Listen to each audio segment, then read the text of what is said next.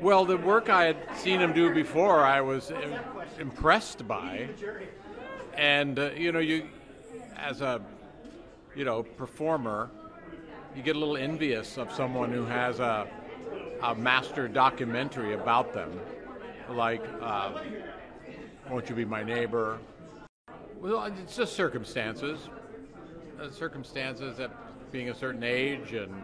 Uh, I don't know what to do. I mean, I actually did one in the '90s or the late '80s when I had L.A. Story come out, but I was half the age I am now, So there's always room for another one.